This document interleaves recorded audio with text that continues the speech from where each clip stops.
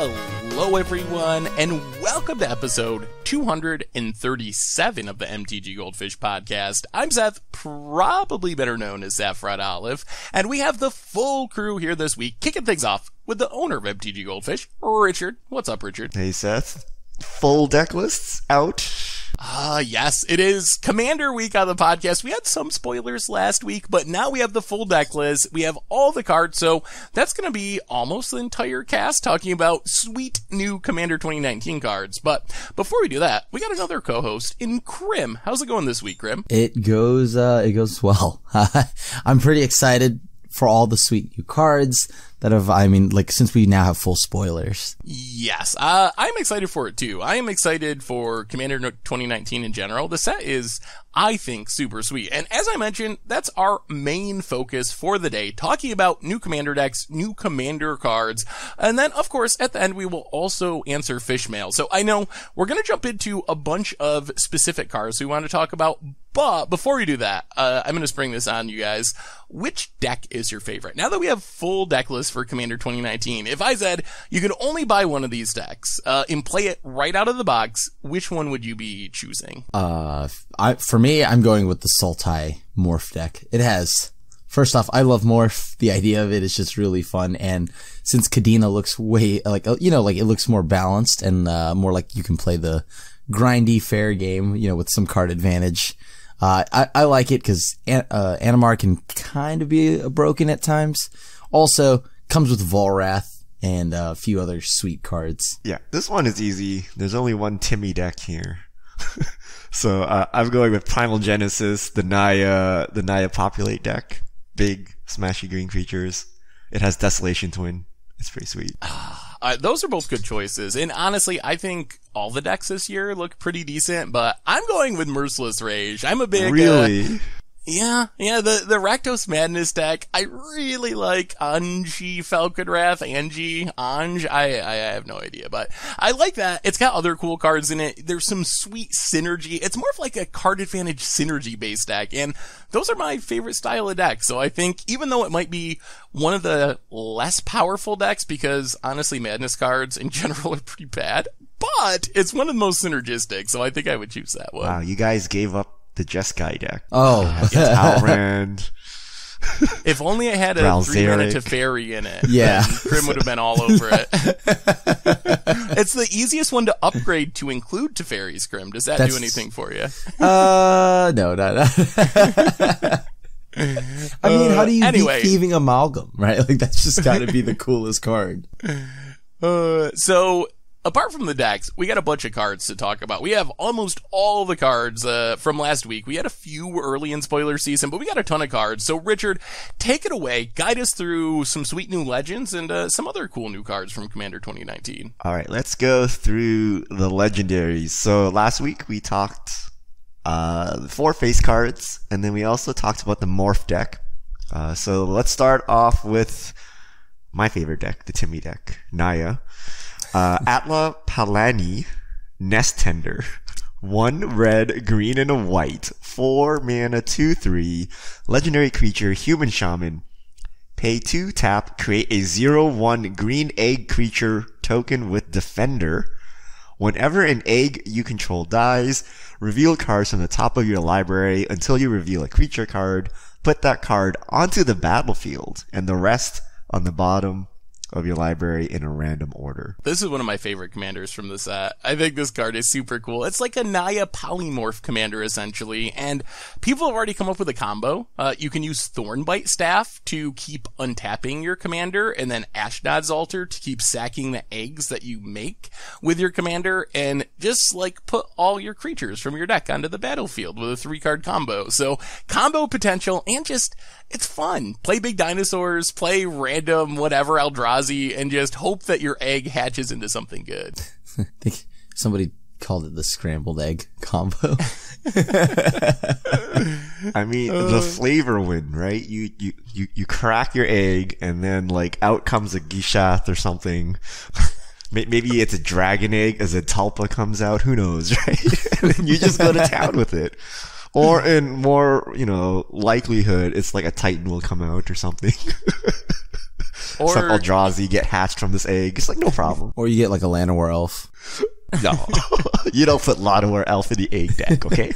It's the saddest egg ever.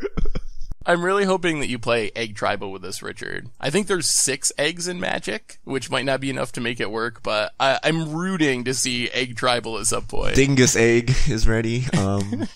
We could go for like the full flavor. You like Birds of Paradise. It lays an egg, and then like an Allosaurus Rider pops out. We can do it. We can do it. This is prime for a Jurassic Park themed deck. We got this. It's coming. All right, but I actually think it's a really good card though. Memes aside, 2 mana, tap, sack, and then just get a creature. You can do some pretty broken things. Next up, we have Marisa, Breaker of the Coil, 1 red, green, white, legendary creature, Cat Warrior, 5/4. Your opponents can't cast spells during combat. Whenever a creature you control deals combat damage to a player, goad each creature that player controls. Meh. It's a big cat. That is cool. It is a big cat. And one thing I didn't realize, this, I believe, is our first red cat commander. And there are some red cats. There's like Blistering Fire Cat and Chandra's Ember Cat. So if you want to go like, I don't know, 3-color cats, this is like the only option in Magic to get those red cats in there. I think I'd rather just get Brimas. What do you guys think about the goad mechanic? There's a lot of goading in this set, and I've never really been a fan of goad. It kind of doesn't really do anything for me, but what do you guys think? It's nice to know that you can force someone's attack force to like swing elsewhere.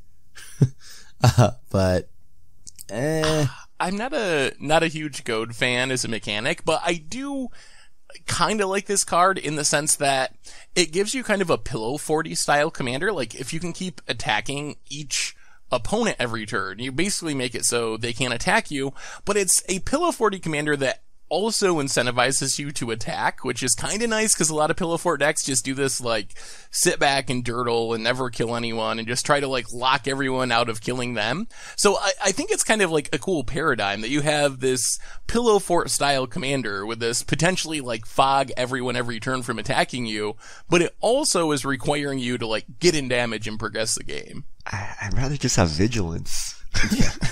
then I can block. And, what if I got a cat token whenever I attacked or blocked as well? Then it'd be pretty the token sweet. Can goad. That's pretty cool. I don't know. I don't. Goading is weird because if your opponent's creatures are big and scary, they're probably attacking anyway.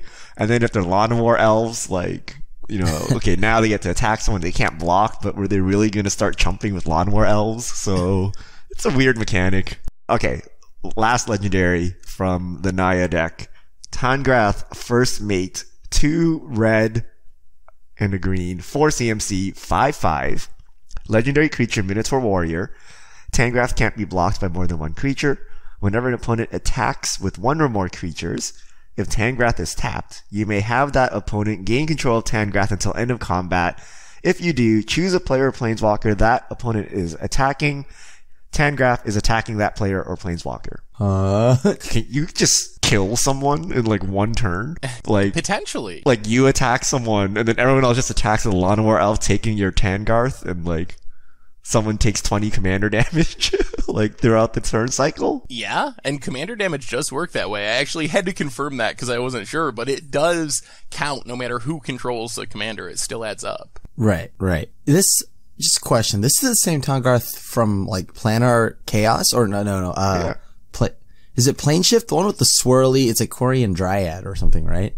Isn't it? Yeah, it's the same Isn't this Tangarth. like the same Weatherlight? character. Yeah. Like, this is like the super old Tangrath, right? Yeah. I think it's the mono, it was mono red before, and he just had fancy vigilance. Yep. Right?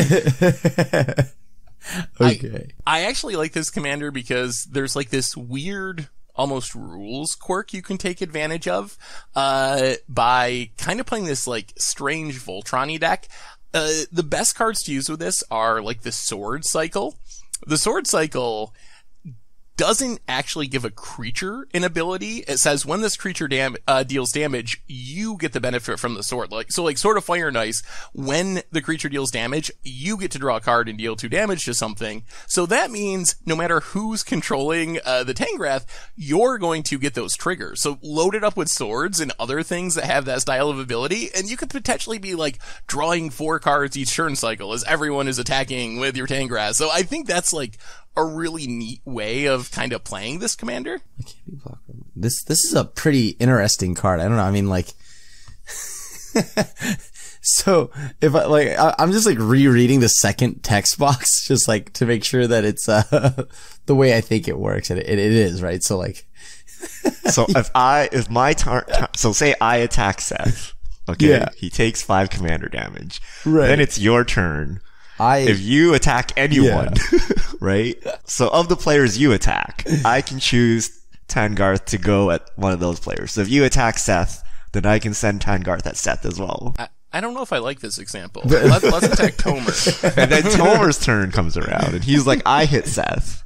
So by the time it gets to Seth's turn, he takes 15 commander damage. Now, he won't attack himself on his turn, right? So I most likely cannot send Tangarth at him to finish the job, but... in this example, we could also say that Seth wants to attack himself. No, but really though, like that example, and you have any one sword that gives +2/+2, and that's 21. Yeah. Yeah. And protection from colors, or like a rancor and a dark steel plate. What are you going to do about that? You're going to kill someone, and everyone's going to team up on me, and I won't be able to dirtle and draw cards. I'm not happy about this. If you give it lifelink, that's like 21 life or 15 life coming around. If you help to host this thing, is that interesting? Take all my tokens and attack someone. Yeah. Speaking of lifelink, I should say, if you build around this, you gotta be a little careful, because let's say you put Loxodon Warhammer on it, which gives the creature lifelink, then whoever controls the commander is gonna gain the life. So you want something that's like, when this creature deals damage, but that's you fine, gain right? that much life. Oh, wait. They gain control of target. Oh, yeah, so they'll gain the life. Yeah, so you want to look for stuff that doesn't actually give the creature ability, but says when this creature does something, you get some benefit. Oh, this is dangerous, though, because they can just, like, Ashnod's altar your Tangarth. that like, is also true. Yeah, that can be a little sketch. Just sack it. They can be a little backfiring. All right. Let's move on to the Jeskai deck. We have Elsha of the Infinite. Did we talk about Elsha? I don't know if we did. I don't think we did. I don't think so. 2 blue, red, and a white. 3/3 Djinn Monk. Djinn. Prowess. You may look at the top card of your library anytime. You may cast the top card of your library if it's a non-creature card, non-land card, and you may cast it as though it had flash. I'm glad Wizards put infinite in the name in case anyone was wondering what you do with this commander. like you just literally try to go infinite with it. I think the card's pretty cool. I like the fact that it's prowess, and it's pretty much just like your own experimental frenzy. So I think that's cool. You can't play the land though. That's the only thing that's a little unfortunate. And it's also casting, so that means you give the opponent a chance to counter it. You want to just put it directly onto the stack? Like, I don't know. Like, what do you? I want to play the card. Okay, but like also, you want to play it so you could get the lands out as well. Yep, exactly. You may play this card. That's fine. You just draw your whole deck as soon as you resolve it. I think the most powerful thing you do with this is Sensei's Divining Top. Sensei's Divining Top in anything that makes Sensei's Divining Top cost 1 less, like a Cloud Key, or there's like a Therium Sculptor. There's a ton of ways to make an artifact or a colorless card cost 1 less. Then you get to draw your entire deck, because you just like activate top, put it back on your deck. You draw a card when you do that. Then you can cast top again for free to draw another card. And you also make Elsha infinitely big, essentially, or like very big, because you're getting all these prowess triggers. And then you could just like fling it at someone, or like Gravatic punch someone or something. Like, that's what I want to do with Elsha. There's an easy, you can just attack. Yeah, that's less fun. You could also do like what? If there's a way you get like all the mana, then you just, Altar the Brood? And then you could also just keep using the top over and over to mill somebody out. Yeah, that would work. Also works really well with the same type of cards that make like Future Sight, Experimental Frenzy work, things that allow you to like mill the top card of your deck to get through those extra lands. Lantern Control style cards are pretty powerful with Alja. Or you could just like play a Storm deck, like play Rituals and Brainstorms and things like that and try to go tall, I guess, but not actually infinite with Alja. Oh, you can... What's that? That's like the 4-mana white enchantment that you can remove planes from your deck. Oh, Does it have to be basic? Or is it just It's planes? any planes. Yeah. So just make your entire deck planes, cast that, and hope no one Armageddons. And then you go infinite right there, right? The other thing, yeah, as long as it was all non-creature, non-land spells, and you also had the mana to cast them, because you'd have to spend the mana on it. Yeah. But yeah, that would definitely be a way to take advantage of this. Plus, I guess you could play like Monk Tribal, Jin Tribal. Like there's a couple of tribal aspects to it as well. Are there enough? Like, how many good Jins are there? I think there's actually a lot, because they've been being printed since basically like Alpha. I think we've had Jins. They're not that... I played a Jin deck before. They're not that good. They're not them? I don't think they're good, but I think there's quite a few of them. Remember that time I built my deck around Zahid, not understanding his mechanic? Yes, Well, salad. Before I did that, I was like, I'm gonna make the Jin tribal, and then like I'm like, wow, there's like none of these, right? They're like pretty bad.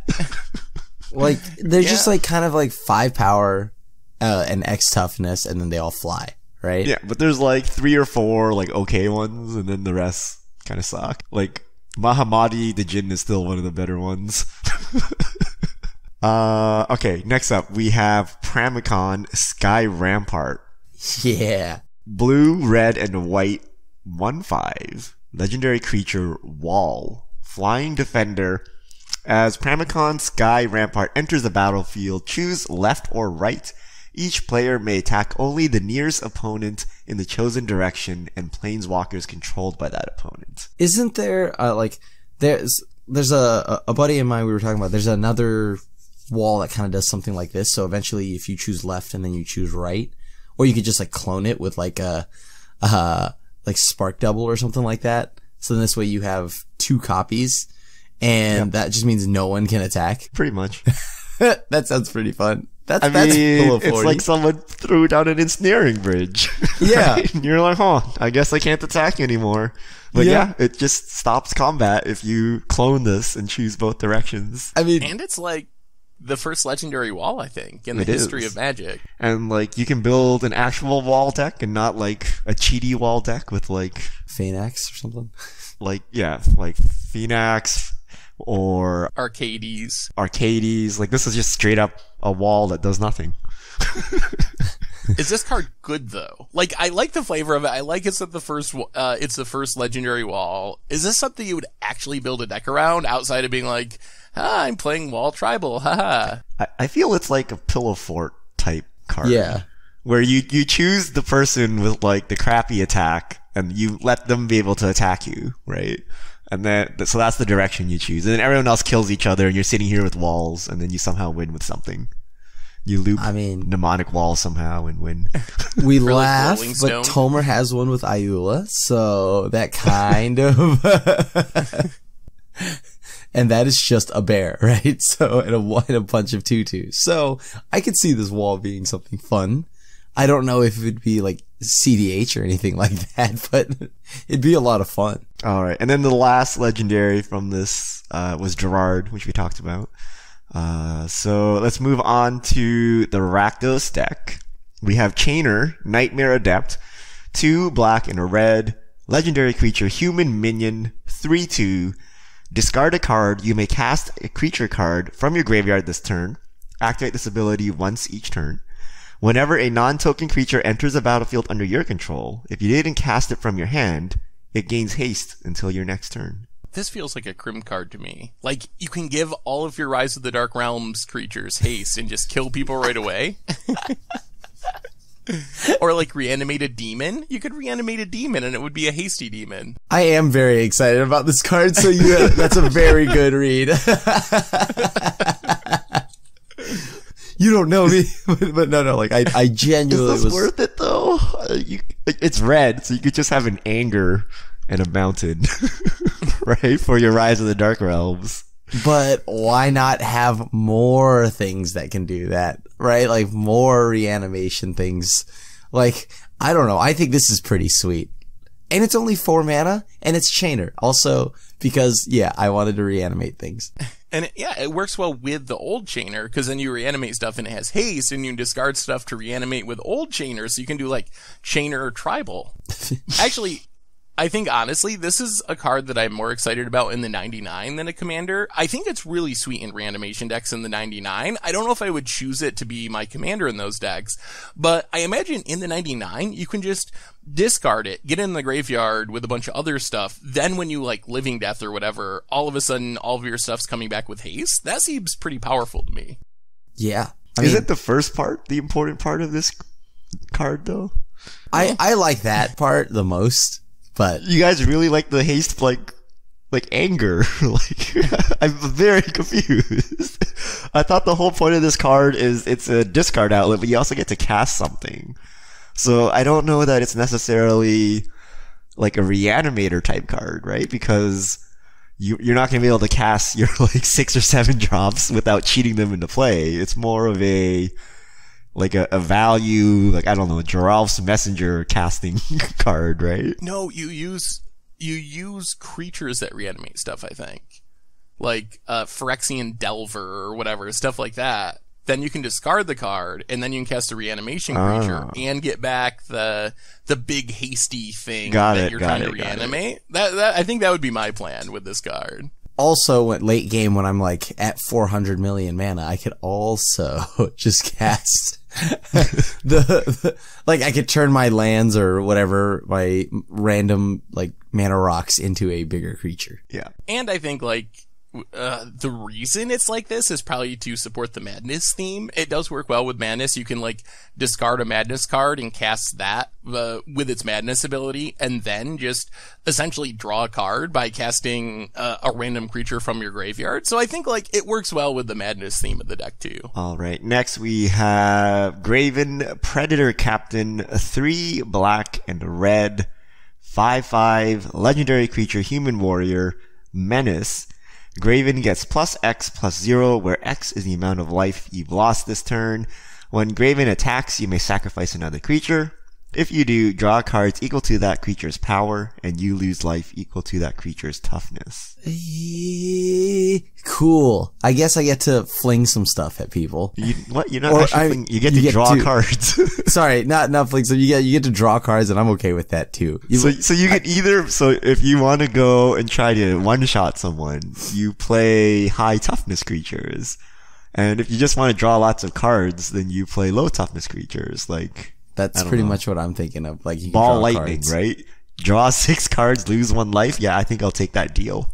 Blightning Skelemental. I could put that in EDH. That's fun. Okay, what is the biggest like wall thing? What has like the biggest toughness in red black? Oh. Like, can you what do you need? You need 16. You need 16 toughness to one shot something. And you have your own hatred here. I think you guys are doing this the really hard way, because it gets +X/+0 for the amount of life you've lost, which means you can lose life anyway. You don't have to necessarily do it by sacrificing creatures, which means, like, for example, here's a really easy one. You attack someone with Graven, wait till they don't block, then you cast Plunge into Darkness, which is just 2 mana instant. You can pay X life, look at the top X cards of your library and put 1 in your hand, and the rest get exiled. So you just pay 20 life or whatever, 16 life to make this 21 power, and someone's dead for 2 mana.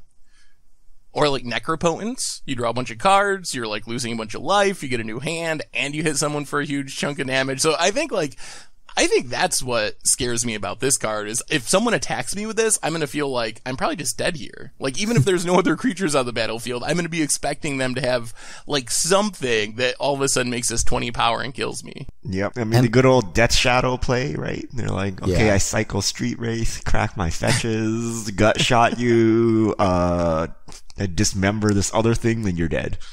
Right?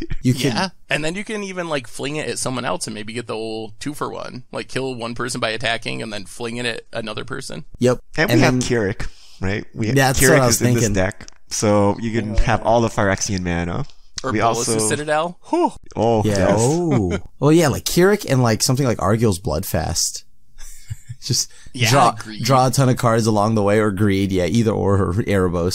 Any one of those. And then you can have a whip of Erebos to make sure you don't die here, right? Like, it's pretty good. Or no, hold on. I think you need a target, right, for Phyrexian Unlife. Ooh, Phyrexian Unlife. Yeah, and it's kind of in the wrong colors. Although you could build Phyrexian- it around a different commander. No, wait. I'm not, no, sorry. Phyrexian Reclamation. That's what I'm thinking of. Like, yeah, no, you need, right? The one, is it only which one one is- black to reanimate? Or, I mean, not reanimate, to bring it back to your hand? I think it's 1 black and 2 life, yeah. And there's What does it do?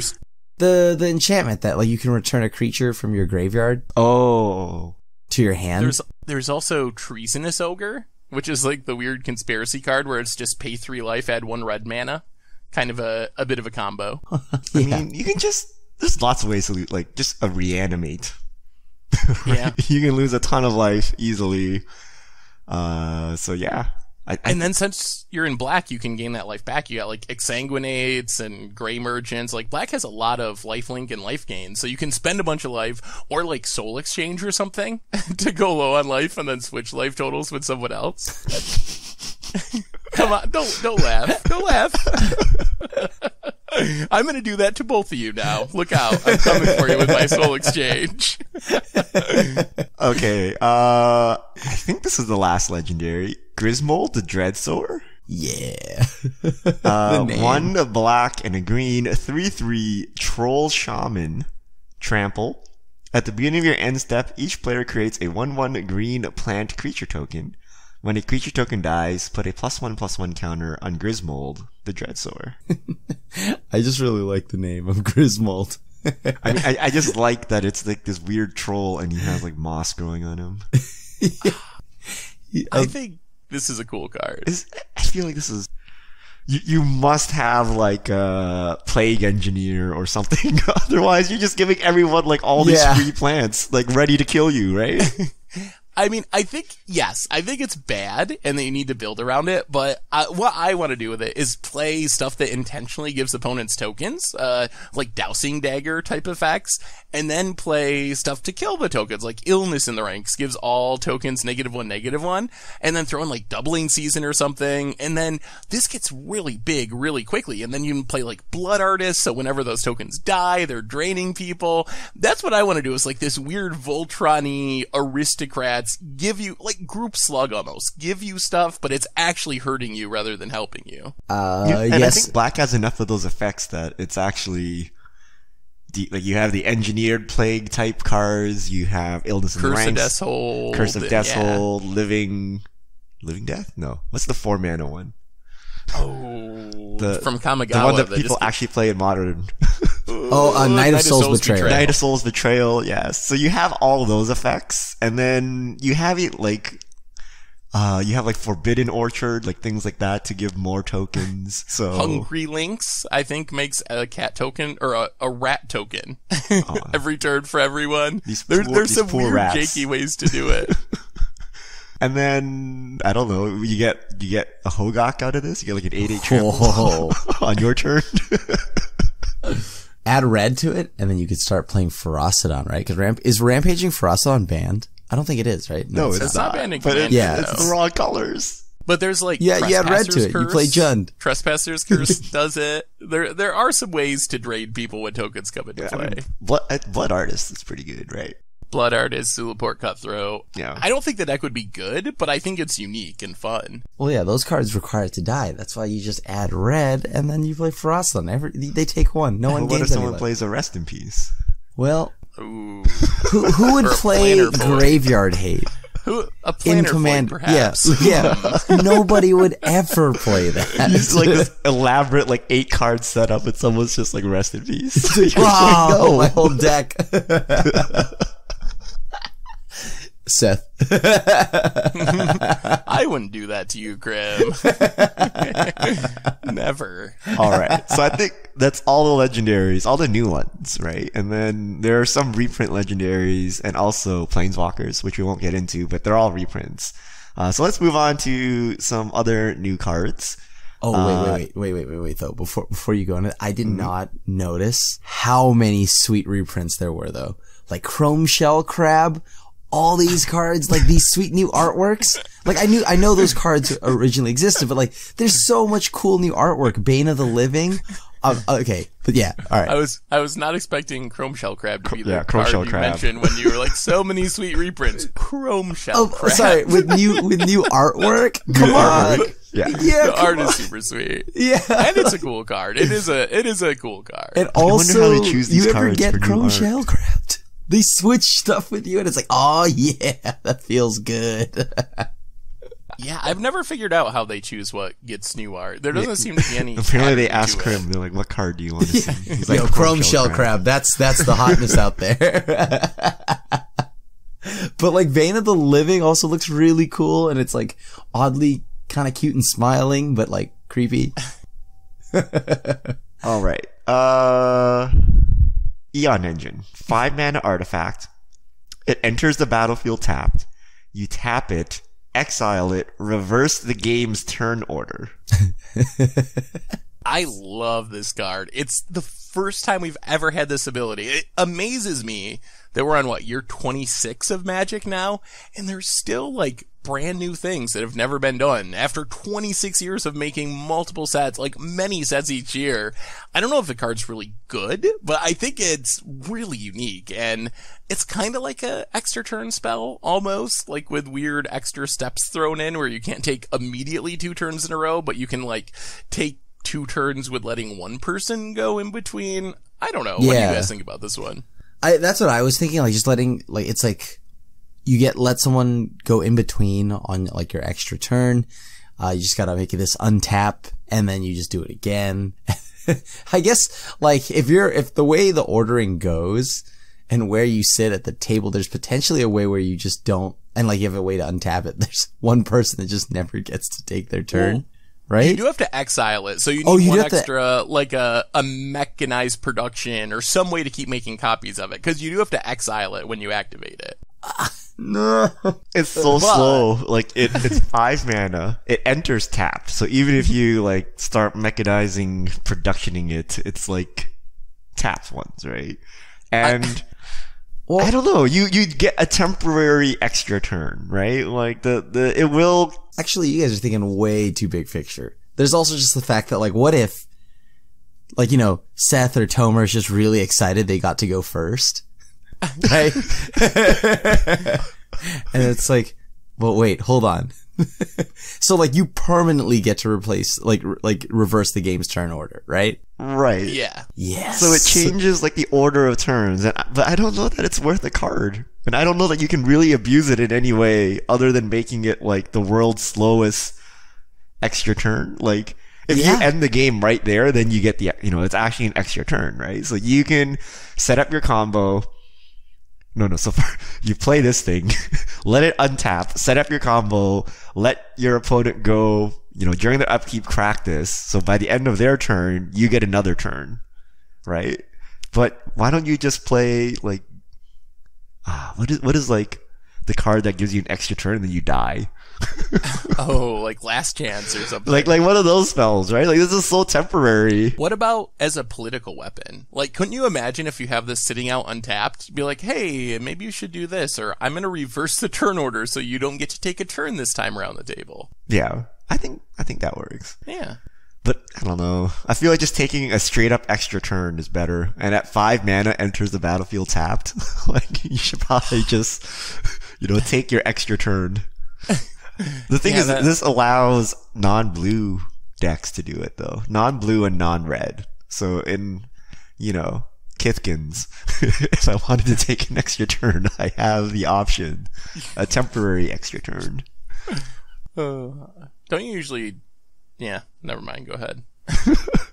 Like, what good is the extra turn in Kithkin, though? You're going to get in for 4 with your 1/1s? Yeah. Like, uh-oh. Oh, no. The Kithkins are coming This is the appeal. If I was a blue deck and I played this tapped, everyone's just going to murder you on the spot, right? But I'm like, look, I have mono white. I have 4 power. It's fine. Everything is fine. I mean, you put this in Demons with Liliana's Contract. Oh, yeah. Yeah. I don't have to wait a whole turn anymore. That's actually not actually is bad. helpful. Those like next upkeep something happens. You can do it. Yeah. And that's also a really good point because this is already sitting on the battlefield. So you can use your mana to like play your demons and have like almost an extra turn spell that's free, quote unquote, because you already paid the 5 mana the turn before. Yeah. I like that. That's a really good point. So did we actually have a reverse the turn order silver bordered card? Ugh, You I guys don't know? believe so, but I could be wrong. Like, I'm not gonna lie to you. When I first saw this card, I'm like, this is so fake. Right? I'm like, well, reversing the turn order. That's a silver border mechanic. Like, what are we doing with this in C19? But yeah, that's where we are. Next up, we have Song of the World Soul. 4 white enchantment. Whenever you cast a spell, populate. Wait, hold on. Need to find this card. Is that worth 6 mana? Maybe. I think, like, it can be really powerful if you get, like, a token copy of something. Like, imagine a token copy of, like, Torrential Gear Hulk, and you can, like, cast a spell, populate, to copy Torrential Gear Hulk, to cast a spell for free from a graveyard, to populate, to make a Torrential Gear Hulk, to cast another spell for free from a graveyard, to I see where this populate. is going. Like, something like that could be pretty sweet with this card. Like, a weird combo. Yeah. I think it Would you sounds play it for sweet. value? I'd play it for value more than anything. It's almost like the value Splinter Twin.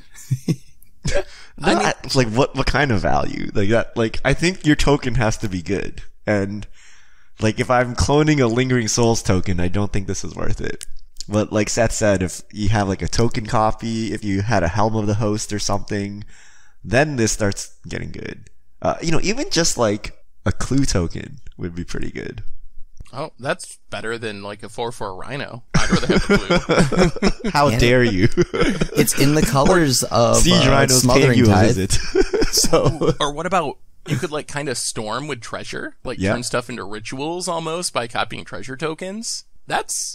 I kind of like this card. Even like if you're just playing a regular token deck, even just all your spells come with a kicker of whatever your best token is. Like that seems good. Like that seems really powerful. If it sits out on the battlefield for a couple turns, like even if you're copying one once, that's just free value once this is out there.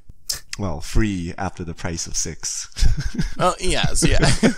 You gotta pay the 6 to get it going, but once it's out, it gets pretty good. Yeah, I think I like it. And then especially since Wizards keeps making more ways to make tokens, it's just gonna get better over time. Helm of the Host tokens. Yeah, Helm of the Host tokens, like mechanized production tokens, like there's all kinds of things you can do that are beyond your generic 1/1 soldier. You can populate the plant tokens from Get Griswold. Yeah. Oh no.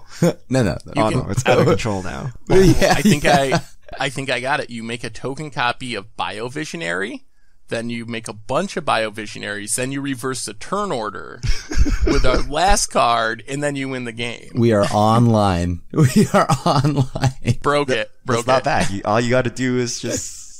Oh no, it's the wrong deck though. You got to buy 2 Commander 19 decks and get a Biovisionary upgrade, and then you got it. Next up, we have a Bloodthirsty Blade. 2 generic artifact equipment. Equipped creature gets +2/+0 and is goaded. Pay 1 generic mana. Attach Bloodthirsty Blade to target creature and opponent controls. Activate this ability anytime you could cast a sorcery. So I'm the one that wanted to talk about this card mostly because I think this card is really good and I haven't heard anyone talking about it. I think if you're playing an Equipment Matters deck where you can tutor up equipment or like a SRAM where you're drawing cards from equipment, this is great. This is like a cheap tutorable card for your equipment deck that's repeatable removal. For 1 mana, you put it on your opponent's best thing, it can't attack you anymore. Eventually it's going to trade off in combat because other people aren't going to want to get attacked by someone's best thing. Trades off, then for 1 more mana, you put it on the next best thing. So you can basically like lock down the best creature your opponents have from attacking you for the rest of the game for like 1 mana here and there. Yeah. Would you play it in a non-synergy deck? Is it good? It's basically 1 mana at sorcery speed, temporarily deal with the creature. I'm mostly excited about it if you have some sort of synergies for equipment or artifacts or ways to tutor them up or something. But maybe? I don't know. I would definitely play it in basically any equipment deck. Because we don't really have cheap equipment removal options. There's like Argentum armor, but that's really expensive. I don't know if I would just play it in random generic deck though, with no synergies. I like the flavor text, by the way. I'm sorry. Like the card is like the art is really cool. I'm like looking at it, and it kind of also for a second I thought it was Keanu Reeves, but that's This is actually a promotional card for John Wick 4. Yeah, John Wick 4 coming out next year. He's going to use this. So you like mechanized production, and then you play the populate thing we talked about. And then you just equip all of your opponent's creatures and let everyone kill each other, and you are the last one standing. It's also really weird that you literally can't equip it on your own creature. I think it's the first equipment that's been like that. Like, there's no normal equip cost, so you can't just be like, oh, I'm going to put this on my thing and get +2 power. Wait, what if, like, can you Sigarda's Aid it onto your own creature? Like, you could with, like, Sigarda's Aid or some weird way to equip it. And then I don't know what happens. Like, I made a Moto great crashes. mistake. It's like fused to my hand. You went through so many hoops just to make it so you get +2, +0. But then you become Keanu Reeves. That's true. The That hidden is boss. true. John Wick 4 is then your life. All right. Next up, we have Mire in Misery, 1 in a black, sorcery. Each opponent sacrifices a creature or enchantment. I wish this were like in standard. Just because I'm thinking of like Jamoka's Command. honestly like black, like just mono black or like a Grixis deck has another way to now potentially remove an enchantment, and I like that. But who plays like just an enchantment but no creatures? Prison Because decks. you gotta like do some legwork here, right? If you want to actually get rid of enchantment, you gotta like clear their creatures and then cast this. That's not a So, problem, right? I think there's very specific cases where this is really good. Like, against Oath of Druid decks in Vintage. That's a deck that has a game-winning enchantment, but literally doesn't want creatures because it needs to trigger Oath of Druid. So this gives your black deck a pretty clean answer to that. Or, like, Blood Moon decks, Mono Red Prison and Legacy. Like, there are some creatures, but there's a decent amount of board states where Blood Moon is, like, the only enchantment, and there's no creatures, and it gives your deck a way to get out from under a Blood Moon, maybe? So I think this is one of the more unique cards, or more powerful cards for older formats, non-Commander formats. In Commander, I think this is bad. Yeah. Like, what are the odds that you actually get the enchantment you want with this in Commander? It seems very low. No, but even in Commander, if it's 2 mana, everyone sacrifices a creature. That's decent, right? Oh, but then okay, yeah. when you do that, and then there's always this one guy named Saffron Olive at the table that has cast no creatures but has like a Phyrexian arena, right? Then you just randomly get him, right? You could also potentially make them sack Planar Voids. Yeah. I mean, I believe this is literally the first black card that can theoretically deal with an enchantment in Magic's history. Another first. So close to actually just dealing with an enchantment. Would this be too good for Standard or Modern? Not really. I don't think it'd be too good. Right? It's not like, Yeah. you know what I mean? would If consider we have playing it in 8/8s on Modern. turn 2 with Trample, right? That potentially get back Vengevines and other things, like, I don't I'll think. sack my Bloodghast. Well, okay, I guess I'll sack the Stitcher Supplier, but I really didn't want to. Standard, I could see where, like, I mean, Liliana's Triumph exists, but, like, that doesn't hit at a potential enchantment. And as I said, this could be like, Grixis' way of finally getting rid of that darn Wilderness Reclamation. Yeah, it seems really good against Wilderness Reclamation. Do you think this means that we will see more of this in black? Like, now that we have this card, is it only a matter of time until this effect shows up in Standard or Modern? Well, I think, how long did it take us to get to this point? 26 years? So another 26 years from now? Yeah, 26 years from now, it will just actually target the enchantment. I think we'll get a single player version of this. Now, whether it be available for standard, I think it does nothing in standard. I don't think it's important in standard. Whoa. We already have Modern edicts, Horizons right? 2. Yeah, I think I would like to see this in modern. Would you play it? Maybe. So now with everyone playing like weird go wide decks, it's not good, right? But if people are playing boggles, right? Stuff with hexproof, I don't know, like Emeralds. I guess as a sorcery feat, this doesn't help you. You could do that, but I feel the worst thing as a Jund player is having dead removal. So against a control deck, I'm like, okay, there goes your Azcanta, right? Or there goes your D-Sphere, right? Or there goes Blood Moon, something like that. So I feel like it just gives you a card that's live against more decks. And you're already like sacrificing creatures with Liliana anyway, so it's not that bad to, if they kill their elf or something, it's like usually fine. So I feel like this might show up as sideboard card, or you might slot some in, but Assassin's Trophy is pretty good, so I don't know.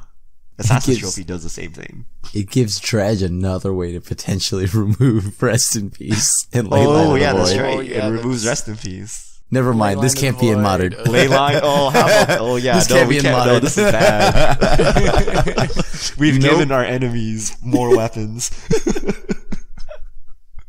You're like, Leyline of the Void. They're like, Mired Misery, go. I don't have a creature. I'm mulligan to 1. So we should probably get to Fishmail here shortly. I think that pretty much brings us to the end of our Commander 2019 discussion, but let us know what you think about these cards in the Oh, did I miss something? Yeah, so did you know Chrome Shell Crab was reprinted? Thank you. With new art, perhaps? Yeah. Oh, yes. Potentially with new art. Just Chrome Shell Crab guy here coming in, just saying Chrome Shell Crab Crim. Thanks for the Chrome Shell update. Yep, no problem. Anytime. I was wondering about that. It had been like 15 minutes before I had thought about it. So we're going to get to Fishmail, but before we do, one other super quick topic. It came out this morning. Aaron Forsythe said that no emergency banning. So next BNR update, like 2 weeks from now. Obviously, this is mostly because people have been thinking / talking about Hogak in Modern, a couple of big GPs coming up. What do you think about the no emergency banning decision? Should Wizards have made an exception in this case? Does it set a bad precedent? Good, bad? What's your opinion? Save me $100 at Magic Fest Vegas. I mean, this will ensure that Modern with Hogak. I wonder, but like that does raise the concern though, right? Like how many people are thinking what Richard's thinking, right? Like, oh, I don't really want to go and play Hogak for like 15 rounds of Magic, right? Like, or play against it. So I'm going to just go play side events. I'm going to go watch paint dry. I don't know. Like, the thing is though, although I do agree with not banning anything because it makes sense because like all the people have been playtesting, because I think there's actually an event this weekend, right? This upcoming weekend? There's 2 big Modern GPs. GP Birmingham this week in the UK, and then Vegas after that. Right. So with this upcoming week, then you have like all the people that have been playtesting leading to this event. And then of course there's Vegas. So I think it's going to happen after Vegas if there's going to be any kind of banning, right? Yeah, it's the Monday after GP Vegas. The 26th is the next BNR, and I basically consider it confirmed at this point that Hogak will be banned. Like, Marrow said it was a mistake in the last week on his Twitter, and just, like, the signs and hints coming out of it. Like, I would be floored if it wasn't banned at the next announcement. Doesn't that make this worse? Like, if we all know it's gonna happen, then just make it happen rather than, basically waste a month of Modern, right? And, like, kind of... It is the end of Modern season, right? Yeah. I guess... Like, it's getting close to it. My main counter argument, I guess, personally, I would have liked an emergency banning just because I'd like Modern to be better. But I do think, like, we already tend to fall prey to, like, ban hysteria in the community where a deck wins a tournament and it's like, oh, we gotta ban this. And it becomes this, like, big thing. So I think if people had it in the back of their minds that, like, oh, maybe Wizards will just, like, emergency ban stuff, I think the precedent is a little worrisome that maybe the ban hysteria will get even more intense and it'll just be constantly the main topic of conversation on social media and Reddit. And because there's always cards people don't like. Could you imagine if people thought there was a legitimate shot they would emergency ban Nexus of Fate? That would be like every Reddit post every day. Did we just have this conversation a couple months ago? But I think this that case is should have different. In happened. this case, we had a premier event.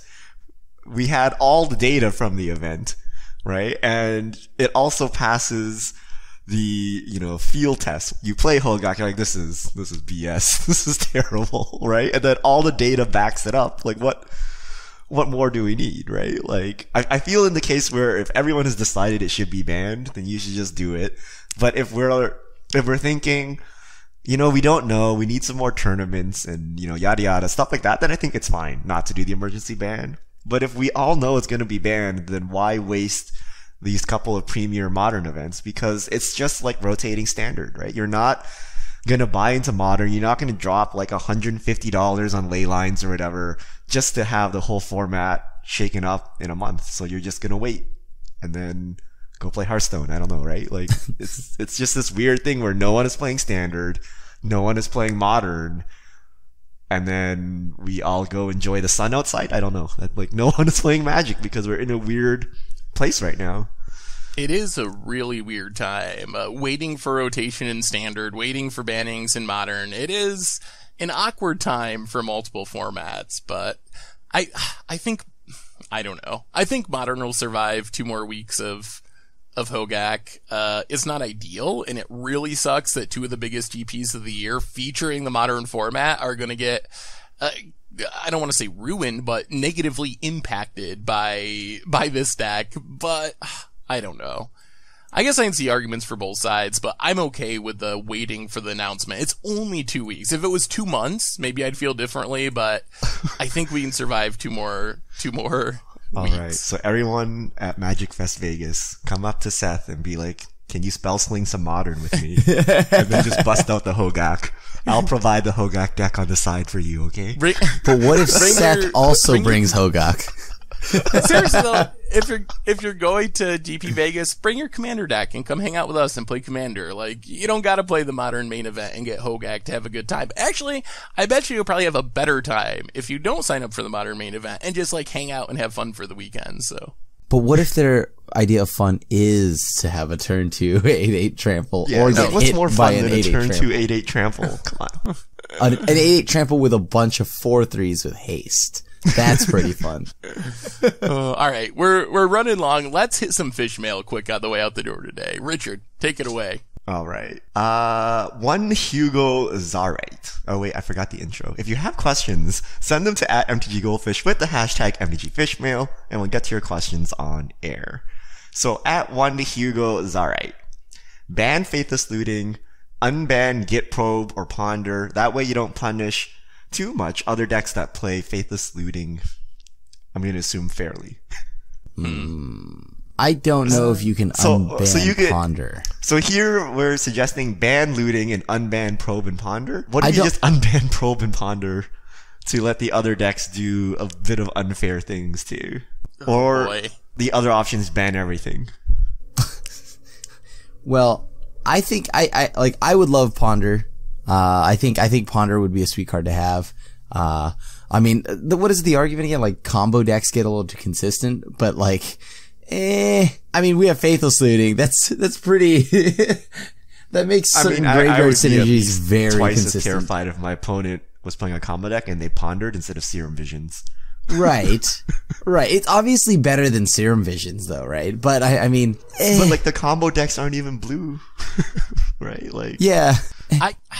I can see an argument for Preordain or Ponder, like one of those maybe. I don't think you want Probe though. Free spells Oh are yeah. No probe. at the root of a lot of our modern problems. So I'm pretty much blanket against more free spells coming into the format with very few exceptions, but I don't know. I just wish that Faithless Looting maybe made you put the cards on the bottom instead of your graveyard. I think that's where a lot of the brokenness comes from. It's just how graveyard centric modern is, even outside of Hogak, just like the format in general and Faithless Looting being so easy to get cards in the graveyard.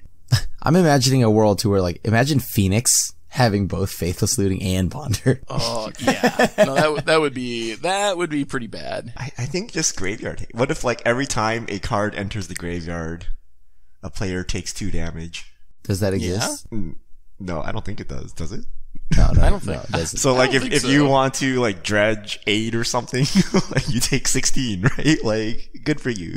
Oh, you can play Fraying Sanity to really show them. Maybe that's too much, because, yeah, you can just, like, thought twist them, and you're like, 6 damage. Alright, cool. I'm gonna hit you with a bunch of Phoenixes. It's just like thought twist, flashback, you're dead. You're like, what? How is this even fair? But yeah, I don't know. I don't think they're gonna unban Probe or Ponder, because even if it's fine now, eventually it will not be fine. What about Preordain instead? Okay, what is Preordain the most is likely in between, blue right? card to unban? Probe, Ponder, Preordain, or Dig Through Time? Preordain? Treasure Probe. Cruise wasn't on the list, was it? Probe. Probe. You didn't say Treasure Cruise. I would have voted Treasure Cruise. Wait, I think Probe which is the better, most Treasure listed. Cruise or Dig Through Oh, Time? wait. The one that would have to be banned or most likely to get unbanned? Unbanned. So the Yeah. least. Oh. Oh, The Yeah, least Probe is bad definitely of not all getting- these blue cards. Yeah, Preordain. I think Ponder or Preordain. Probably Preordain is worse than Ponder. So yeah, I would go with Preordain too. I think Probe. No, Probe doesn't really do much. It triggers so many Probe free is free. spells. It's just like it Yeah. triggers prowess and infect stuff and. Oh, we forgot Mental Misstep. Ugh. How about Mental Oh, no. Misstep? Actually, is that No, you even don't that, want that. bad right now? Like, hold on. I'm thinking about it. Is it that bad though? It is You're annoying like, that every deck can play it. Hogak, I'm holding Mental Misstep. Okay. Cool, I countered a Stitcher Supplier. No, I think the problem is everyone has to just run 4 Mental Missteps, which would sell so many packs. Matt Hudson 35. Why does Seth hate his European followers so much? Every time spoiler season starts, it's always the Euro-friendly stream that gets cut. Can't we have parity with Tuesday, Thursday stream cut once in a while, please, so USA fans feel the same pain? Really, it's just on Mondays. My normal day is do the podcast at noon and then jump right into the stream basically as soon as we finish recording the podcast. The problem is spoilers don't come out until like 11 a.m. my time, so there's just literally no way for me to make a spoiler video and do the podcast and do the stream. So that's why Monday gets cut. It's just purely the way that spoilers, like the time that spoilers come out. When Tuesday and Thursday, spoilers are already out and done, so it's not as big of a deal. So even if I wanted to, there's just not enough hours in the day to make a spoiler video and podcast and stream all within like the same 6 hour or 4 hour period. But I do feel bad for European fans. So we're back today, though. I guess actually the podcast goes up after after the stream, but we will be streaming next week on Monday, I think. Taylor O'Brisket, do you think Wizards could print an Is It Deathrite Shaman that makes you discard instead of exile from graveyard? So tap and discard a land for 1 mana, tap and discard a creature to loot, tap and discard a non-creature, deal 2 damage. Maybe Rakdos? It seems like a madness enabler. Maybe I'm just thinking of that because of the commander decks. I think that would definitely be fairer than actual Death Do you Ray think anyone Shaman. would play that outside of a combo deck? That's like card disadvantage, right? Like I don't want to be discarding lands to make that's a like land. changing my land into a Simian Spirit Guide. Like, Yeah. I don't know if I want to be doing that. I think you'd probably want some synergy for Yeah. it. I don't think you'd play it, but if you had some sort of synergy to work with the graveyard or madness, then I think you would play it. Yeah. I think it's so fair that it becomes unfair in the sense that you wouldn't play it fairly anymore. You have to play it in an unfair manner. Slay the Divine. I'm surprised none of you mentioned Extort when talking about Keurig. You pay 2 life and get 3 back. You make cards like Pond of a Blight insanely usable. Ooh, Yeah. that's a good point. I hadn't really thought That's about really good. Extort. Yes. Yeah, that is really good. Chris P. Jones, outside of Shroud, Intimidate, and Cumulative Upkeep, what other keywords do you think they'll never reprint in a standard set? Banding. Phasing. Banding. Definitely banding. Not happening. I love that. What was the one video, the Commander Clash video we did where like No one knew how banding works. We were just learned like, nothing. I still want to know how banding actually I works. just want to attack Seth because I think his thing is banding, and I'm not really sure what it does. Also phasing. Phasing Yeah. is almost as bad as banding. But Teferi's Isle is pretty cool. I am pretty sure I at least played like 2 or 3 years of Magic phasing incorrectly. As a kid. Phasing is a hard one. I think Intimidate they'll bring back at some point. Yeah, I don't think Intimidate's bad at all, actually. Or same with Shroud. I feel they're not as like cumulative upkeep I understand, banding I understand. Like the rules are just hard to keep track of, but Shroud and Intimidate, like it's just hard to understand maybe, so I feel like they could come around on something like that. Magic would be so much better if Hexproof was Shroud. Yeah. Like, I feel like that was, like, I get why they made the change, because apparently people were treating Shroud like Hexproof, and it wasn't intuitive to some people, but I think that the game functions better when you have Shroud instead of Hexproof. Yeah. I think Hexproof is a very rude mechanic. Billy L320, when is the best time to buy singles from Commander 2019? So normally there's a pretty long window with Commander sets, because I'm still seeing at some of my local like Walmarts and Targets last year's Commander decks on the shelves a full year later. So normally prices are going to hit their floor after a couple months, maybe like after Throne of Eldraine releases this fall, and then typically you're going to have 6 months, maybe even up to a year before anything starts really increasing in price. There's a pretty long window. Although the decks have already kind of like gone up, right? Yeah. So The Commander 2018 decks, Yeah. I think they have... Or 2019. Or 2019. Yeah. Oh, the ones right the now, the price ones that we're talking about.